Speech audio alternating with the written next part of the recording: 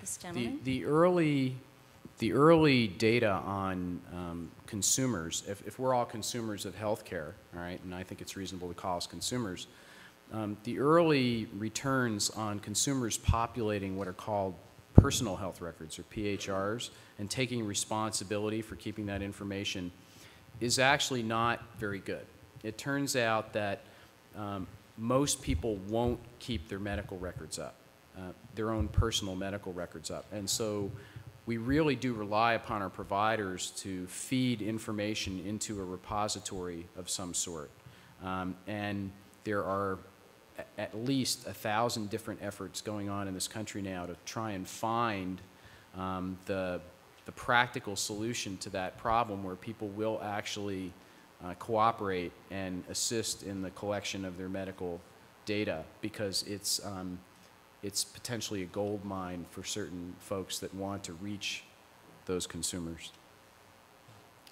So why don't we take one or two more questions, and then we'll adjourn the formal part of the program and invite everyone to stay and have some refreshments, and I'm sure that our speakers would be happy to talk for a few minutes with anyone who would like to speak with them. So this gentleman. Yeah, you mentioned Stanford was a level 1 trauma center. What are some of the other categories, and what's the difference between, say, a level 1 and level 2, or whatever it is? Yeah, level 1, it really has to do with what resources you have immediately available in the house, in the hospital at one time to take care of trauma patients. There's basically 3 levels of trauma center designation, 1, 2, and 3. For example, Stanford and Valley Medical Center are level 1. Regional Medical Center is a level 2 trauma center. And it really just has to do with, again, what subspecialties you have available. They all have to have general surgical specialists available to handle trauma patients. The whole idea is to be able to get people to the operating room quickly if necessary. The big difference between 1 and 2 is the research and education component. Yeah. So a level 1 and a level 2 are roughly equivalent in terms of the clinical care that they can render, but a level 1 center, such as Stanford is, has an even greater devotion to trauma care by virtue of the fact that they dispense resources associated with education, training, research, et cetera. It's not just having the doctors there, but it's actually having an active participation. But between 2 and 3 is a drop-off, because at 3, there is not the same requirement for having the same in-house services. You can have certain services on call, and on call is sometimes not good enough. Well, let's say heart attacks or auto accidents, level 1. So you're saying level 1 and 2 would handle, say, both heart attacks and auto accidents? Yes. But level 3? Level 3 would be less able to manage that, and that's more the situation that you would encounter in a rural environment. Okay, last question in the back corner.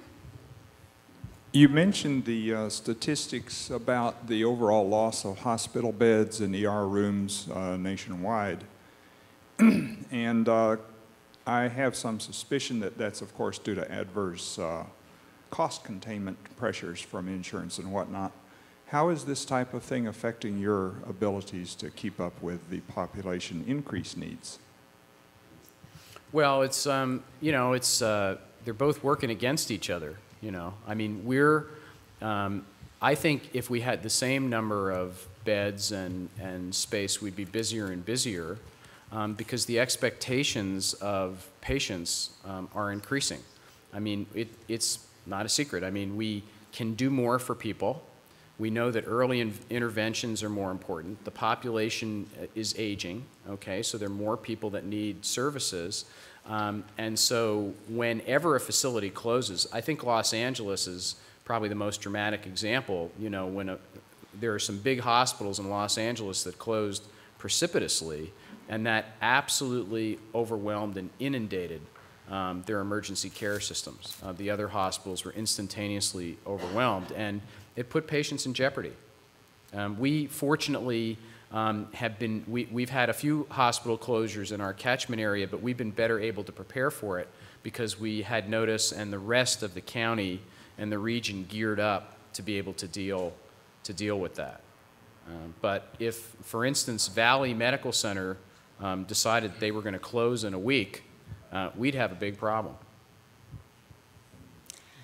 So thank you all so much for coming. We so appreciate your interest and that you would take the time to come and listen and learn with us tonight. I think it's been an incredibly informative evening, eye-opening for all of us. And thanks again to our speakers. I hope you'll enjoy some refreshments and that you'll come back and see us in September.